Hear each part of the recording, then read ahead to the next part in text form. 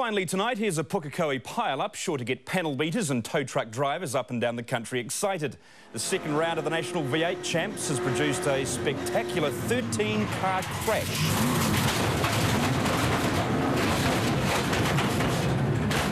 Remarkably, no one was injured. Even more remarkable, 5 cars were patched up and got back on the track.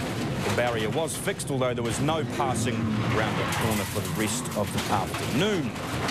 If you're interested, Paul Manuel, John McIntyre and Kane Scott winning the weekend's races. They survived.